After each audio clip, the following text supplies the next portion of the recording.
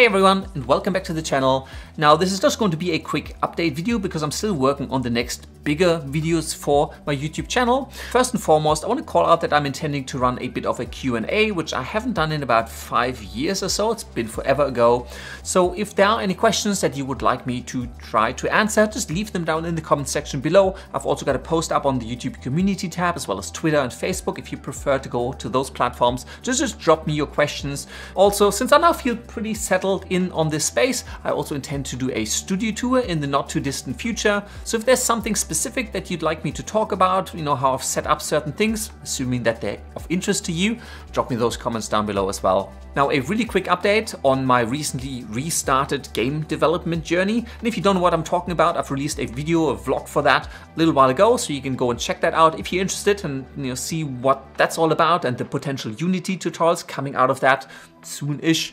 So just a quick update on where things are at. I've gotten set up and a bit more familiar with Unity. I've started experimenting with some of the tool sets as well as some of the gameplay possibilities. So I've kind of put together a little bit of 2.5D style thing because I'm not sure whether pure pixel art is going to work, or I want something that's 3D-ish but turned pixel art, similar to what Core Keeper have done. So again, nothing set in stone. I'm just playing with ideas and getting used to, you know, how to write the scripts and how the engines work, the render pipelines, how to do shading, creating game objects, instances, particles, and all of that stuff. Got some basic physics going so you can jump around. But again, it's all super early days, nothing set in stone. I'm just playing and experimenting at this point in time. Something a little bit more concrete is that I'll probably make a couple of tutorials for how to create movies in Unreal Engine, simply because I've used it for my opening sequence for the action VFX sales. So I've kind of set up a whole environment in Unreal Engine, added a stock footage explosion, animated a camera, and then rendered the whole thing out into a little bit of a movie sequence. And Unreal Engine is a great tool for filmmakers because you can set up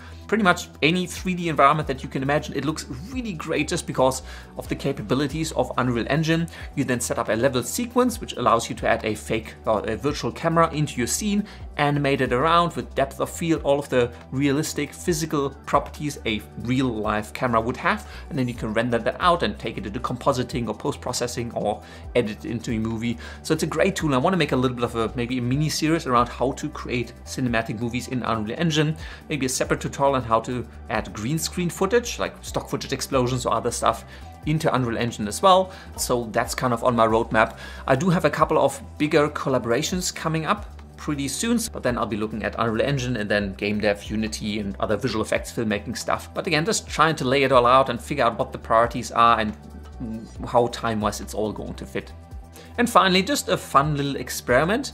Did you know that you can actually create depth maps from images using tools such as Stable Diffusion? Like the AI image generation can essentially reconstruct a depth map for your image. And so I've been trying to figure out, can I generate an image and then generate a depth map and use Blender to essentially map that image into the 3D geometry to create a 3D scene, essentially projection mapping that image into the scene so that you have a 3D environment to move around in.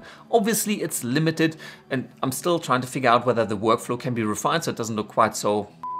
But it's a fun little thing I've been experimenting with. If I figure out how to do that well, I'll make a tutorial for that as well. But for the time being, I just like watching the space of AI tools and playing around with them, trying to figure out how I can use them to make better videos or help with my video game. Unity, by the way, is introducing some AI tools as well. One is called Muse, one is called Centis. They're meant to make it easier to then create your game, create assets, or integrate AI models directly into your game.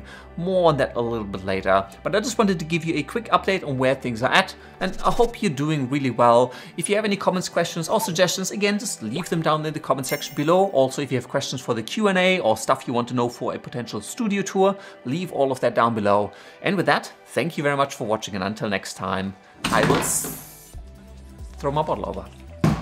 And with that, I will see you later.